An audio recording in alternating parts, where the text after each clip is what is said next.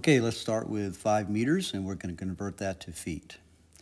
And I remember just one metric conversion, and that is that 1 inch is equal to 2.54 centimeters.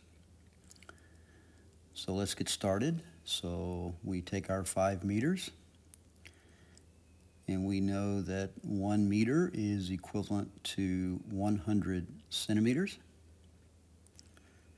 Now we'll use our conversion factor, and 2.54 centimeters is equivalent to 1 inch. And we know that 12 inches is equivalent to 1 foot.